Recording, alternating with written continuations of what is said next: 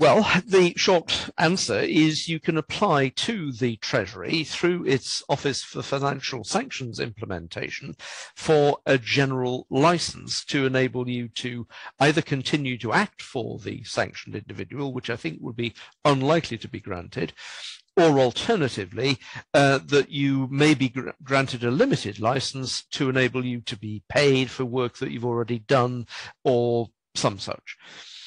The point is that you could only act for clients, be paid by clients and so on, under the terms of a Treasury license. And if you acted outside the confines of the Treasury license, you would be breaching the sanctions legislation and you would be subject to a criminal offence.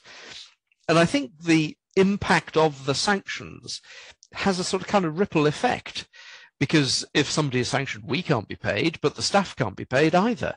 And if one looks at Chelsea Football Club, of course, they couldn't pay the players, they couldn't pay the staff, they couldn't open the gates, they couldn't sell tickets, they could do nothing until the Treasury granted them a blanket general license to continue operating as a football club.